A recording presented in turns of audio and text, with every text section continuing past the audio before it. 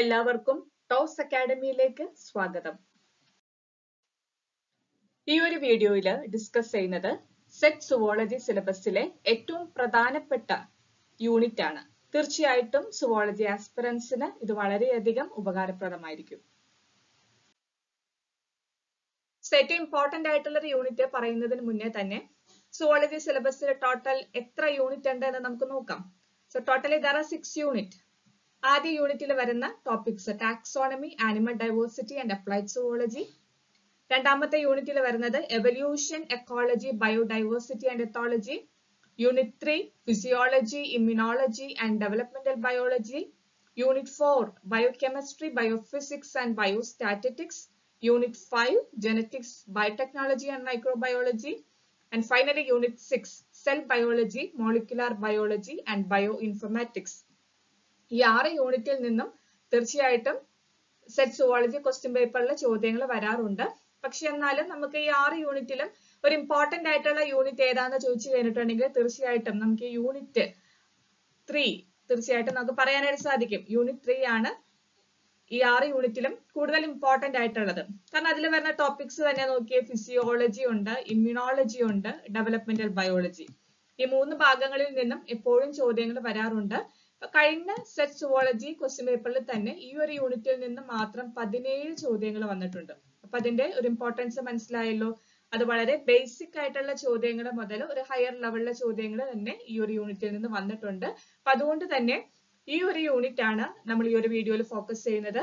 ഈ യൂണിറ്റിൽ നിന്ന് ഏതൊക്കെയാണ് ഇമ്പോർട്ടന്റ് ആയിട്ട് നമുക്ക് പഠിക്കേണ്ടതായിട്ടുള്ള ടോപ്പിക്സ്, അതേപോലെ തന്നെ കുറച്ച് MCQs ആണ് ഇവിടെ ഡിസ്കസ് ചെയ്യുന്നത്. ഈ മൂന്നാമത്തെ യൂണിറ്റ് 3 മൊഡ്യൂൾസ് ആയിട്ട് തിരിച്ചിട്ടുണ്ട്. അതിൽ ആദ്യത്തെ മൊഡ്യൂളിൽ വരുന്നത് ഫിസിയോളജി ടോപ്പിക്സ് ആണ്. ഫിസിയോളജിയിൽ ആദ്യം വരുന്നത് ന്യൂട്രീഷൻ ആണ്. അപ്പൊ ന്യൂട്രീഷൻ നിന്ന് കമ്പാരിറ്റീവ്ലി ചോദ്യങ്ങൾ കുറവായിരിക്കും. വരാൻ സാധ്യതയുള്ളത് digestive glands and enzymes and hormonal control of digestion. പിന്നെ അടുത്തത് റെസ്പിറേഷൻ ആണ്. റെസ്പിറേഷനിൽ റെസ്പിറേറ്ററി പിഗ്മെന്റ്സ് ഏതൊക്കെയാണെന്നുള്ളത് ചോദിക്കാറുണ്ട്. അതിൽ തന്നെ ഹീമോഗ്ലോബിൻ തീർച്ചയായിട്ടും കൂടുതൽ ഇമ്പോർട്ടൻസ് കൊടുക്കുക. ഹീമോഗ്ലോബിന്റെ സ്ട്രക്ചർ നന്നായിട്ട് പഠിക്കുക, as well as different types of hemoglobin.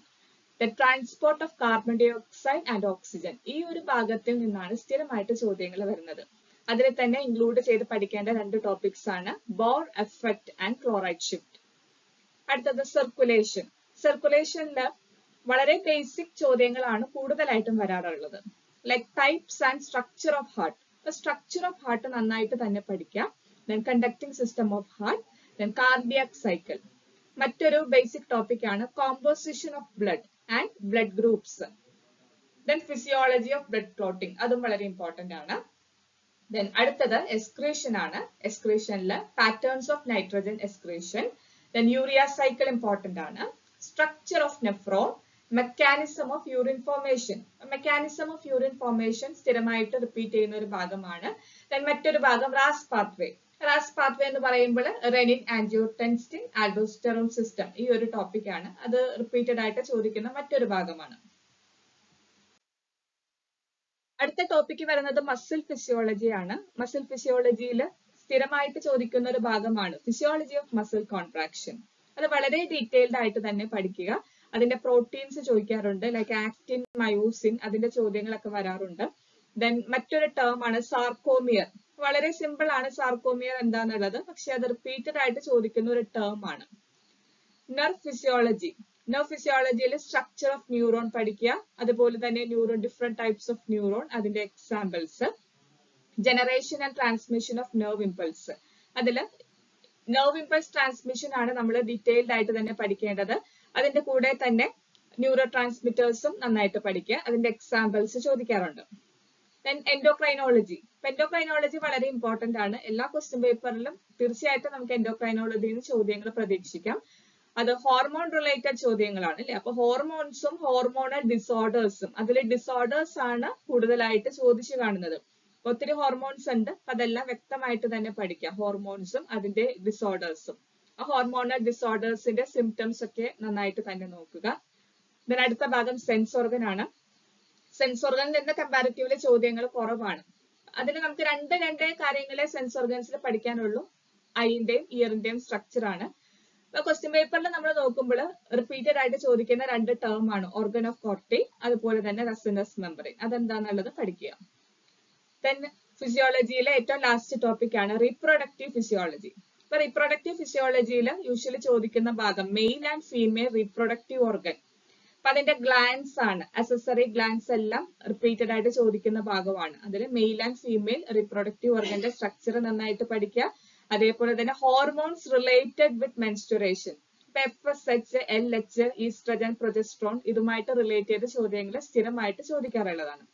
ഇത്രയും ടോപ്പിക്സ് ആണ് നമ്മൾ ഫിസിയോളജിയിൽ കൂടുതലായിട്ട് ഫോക്കസ് കൊടുക്കേണ്ടത്. അപ്പോൾ ഓർക്കുക, സിലബസ് ഡീറ്റെയിൽഡ് ആയിട്ട് നമ്മൾ എക്സ്പ്ലെയിൻ ചെയ്തിട്ടില്ല. ക്വസ്റ്റ്യൻ പേപ്പറിൽ കാണുന്ന റിപ്പീറ്റഡ് ആയിട്ട് കാണുന്ന ടോപ്പിക്സ് ആണ് ഇവിടെ നമ്മൾ ഡിസ്കസ് ചെയ്തിരിക്കുന്നത്. അപ്പൊ ഇത്രയും കാര്യങ്ങൾ എല്ലാവരും തറവായിട്ട് പഠിക്കാനായിട്ട് ശ്രദ്ധിക്കുക. യൂണിറ്റ് 3 രണ്ടാമത്തെ മൊഡ്യൂള് ഇമ്മ്യൂണോളജി ആണ്. ഇമ്മ്യൂണോളജിയിൽ ടോപ്പിക്സ് പൊതുവെ കുറവാണ്, പക്ഷെ അതെല്ലാം തന്നെ വളരെ ഇമ്പോർട്ടന്റ് ആണ്. ഇവിടെ നമ്മൾ സിലബസ് പൂർണ്ണമായിട്ടും കൊടുത്തിട്ടില്ല. റിപ്പീറ്റഡ് ആയിട്ട് ചോദിക്കുന്ന കാര്യങ്ങൾ മാത്രമേ ഇവിടെ ഡിസ്കസ് ചെയ്യുന്നുള്ളൂ.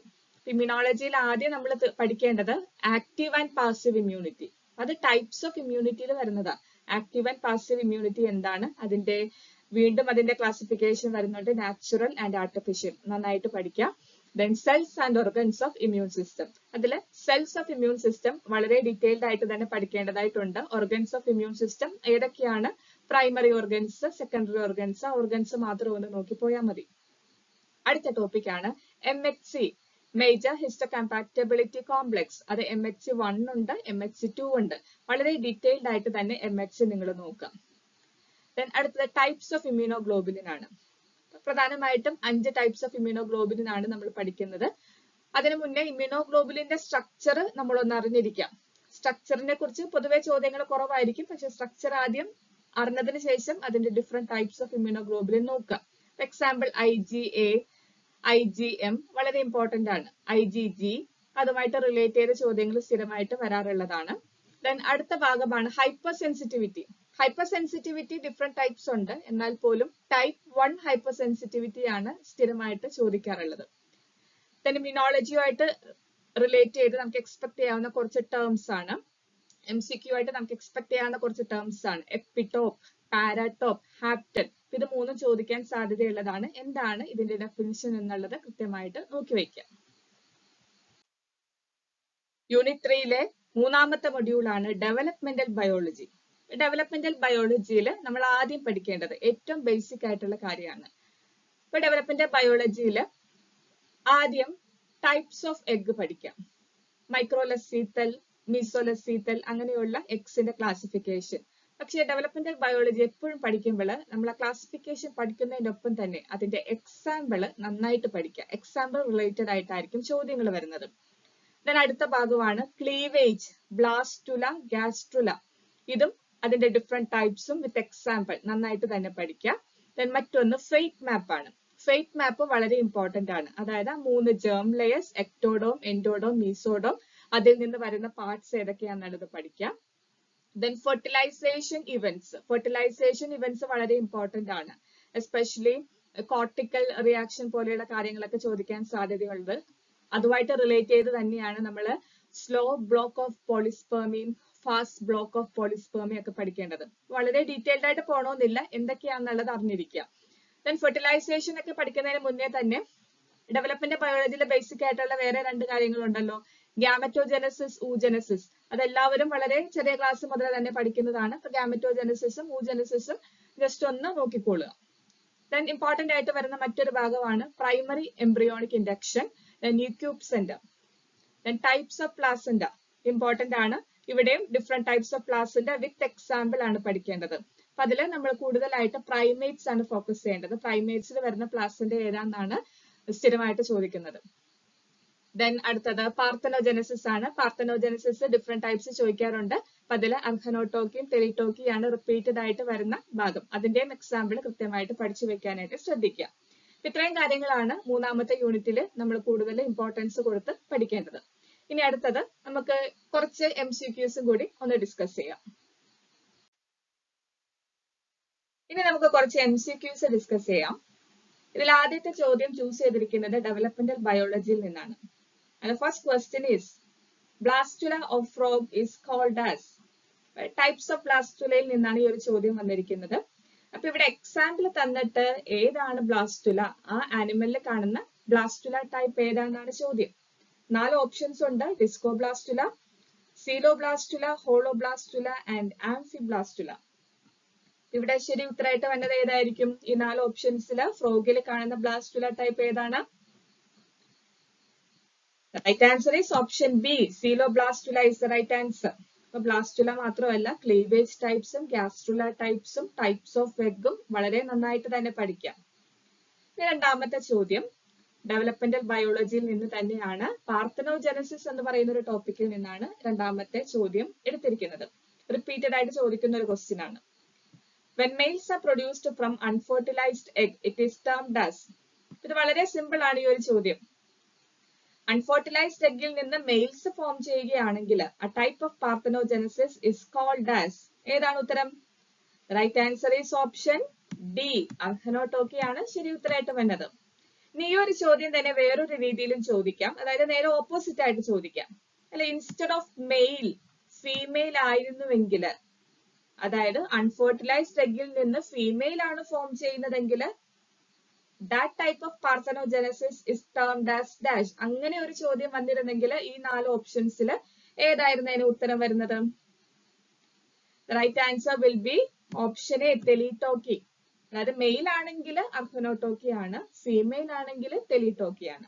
ഇത് റിപ്പീറ്റഡ് ആയിട്ട് വരുന്ന ഒരു ഭാഗമാണ് കേട്ടോ. ഇതിന്റെ എക്സാമ്പിൾസും കൂടി പഠിക്കാനായിട്ട് ശ്രദ്ധിക്കാം. ഇനി അടുത്തത് മൂന്നാമത്തെ ചോദ്യം ഡെവലപ്മെന്റൽ ബയോളജിയിൽ നിന്നാണ് വന്നിരിക്കുന്നത്. ഫെർട്ടിലൈസേഷൻ ഇവന്റ്സ് എന്ന് പറയുന്ന ഒരു ടോപ്പിക്കിൽ നിന്നാണ് ഈ ഒരു ചോദ്യം വന്നിരിക്കുന്നത്.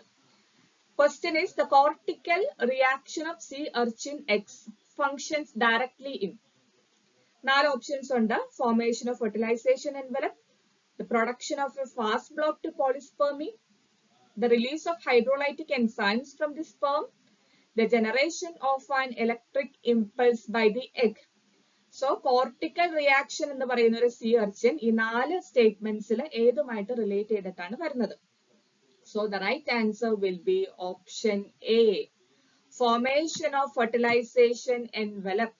കോർട്ടിക്കൽ റിയാക്ഷൻ എന്ന് പറയുന്നത് സ്ലോ ബ്ലോക്ക് ടു പോളിസ്പെർമിയിലാണ് വരുന്നത്. അപ്പൊ ബാക്കിയെല്ലാം നോക്കിയേ, ഫാസ്റ്റ് ബ്ലോക്ക് ഓഫ് പോളിസ്പെർമി അത് റോങ് സ്റ്റേറ്റ്മെന്റ് ആണ്. അപ്പൊ കോർട്ടിക്കൽ റിയാക്ഷൻ എന്ന് പറഞ്ഞാല് ഫാസ്റ്റ് ബ്ലോക്ക് അല്ല, slow block two പോളിസ്പെർമിയിലാണ് cortical reaction event സംഭവിക്കുന്നത്. So the right answer formation of fertilisation envelope ആണ്. അടുത്ത ചോദ്യം ഇമ്മ്യൂണോളജിയിൽ നിന്നാണ്. And the fourth question is, an epitope is A. Options: B cell, hapten, and antibody, the antigen determinant site. So here the right answer is option D. Option D is the right answer, the antigen determinant site. അഞ്ചാമത്തെ ചോദ്യം, which of the following is characterized by possession of CD8 surface marker? Options: helper T cell, regulatory T cell, cytotoxic T cell, both A and C. ഇവിടെ ശ്രദ്ധിക്കുക, ഇവിടെ main point എന്ന് പറഞ്ഞാൽ ഈ surface marker ആണ്, CD8 ആണ്. CD8 surface marker ആണെങ്കിൽ the right answer will be option C, cytotoxic T cell ആയിരിക്കും ശരി ഉത്തരമായിട്ട് വരുന്നത്. പക്ഷെ ഈ ചോദ്യം തന്നെ ഇൻസ്റ്റെഡ് ഓഫ് CD8 അവിടെ സർഫസ് മാർക്കർ CD4 ആയിരുന്നുവെങ്കിൽ സെല്ല് മാറിയേനെ.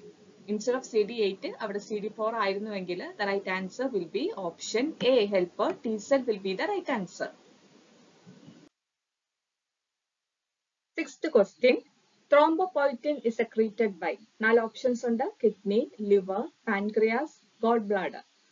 ഇവിടെ ശരി ഉത്തരമായിട്ട് വന്നത് ഏതായിരിക്കും? thrombopoietin is secreted by which organ? Right answer is option B, liver ആണ് ശരി ഉത്തരമായിട്ട് വന്നത്. ഈ ഒരു ചോദ്യം തന്നെ ഇൻസ്റ്റെഡ് ഓഫ് thrombopoietin എറിത്രോപോയിറ്റിൻ ചോദിക്കാം. Erythropoietin is secreted by. Erythropoietin ആണെങ്കിൽ ശരി ഉത്തരമായിട്ട് വന്നിരിക്കുന്നത് ഏത് ഓപ്ഷൻ ആയിരിക്കും? ഓപ്ഷൻ എ, കിഡ്നി ആയിരിക്കും ശരി ഉത്തരമായിട്ട് വന്നത്. അപ്പൊ ഓർക്കുക, thrombopoietin ആണെങ്കിൽ ലിവർ, എറിത്രോപോയിറ്റിൻ ആണെങ്കിൽ kidney is the right answer. ഇനി നമുക്ക് ലാസ്റ്റ് ചോദ്യം നോക്കാം. 7ാമത്തെ ചോദ്യമാണ്. Tetany is caused by. 4 options കൊടുത്തിട്ടുണ്ട്: hyper parathyroidism, hypo parathyroidism, hyper thyroidism, hypo thyroidism. ഈ 4 ഓപ്ഷൻസിൽ ശരി ഉത്തരം ഏതാന്നുള്ളത് ഞാൻ പറയുന്നില്ല, അത് നിങ്ങൾ തന്നെ ഒന്ന് കമന്റ് ചെയ്യുക. ശരി ഉത്തരം ഏതാണ്? Tetany is caused by. ഈ 4 ഓപ്ഷൻസിൽ ഏതാണെന്നുള്ളത്, ഓപ്ഷൻ എ ആണോ, ബി ആണോ, സി ആണോ, ഡി ആണോ എന്നുള്ളത് താഴെ കമന്റ് ബോക്സിൽ നിങ്ങൾ ഒന്ന് കമന്റ് ചെയ്യുക. ടോസ് അക്കാഡമി ഓഫർ ചെയ്യുന്ന courses ഇവയെല്ലാമാണ്: KTET, set, net, CSIR and UGC, LPSA, UPSA, HSA and HSST. Settle coaching offer ചെയ്യുന്ന subjects ഇവയെല്ലാമാണ്: general paper, botany, commerce, chemistry, physics, mathematics, zoology, English, economics, Malayalam and history.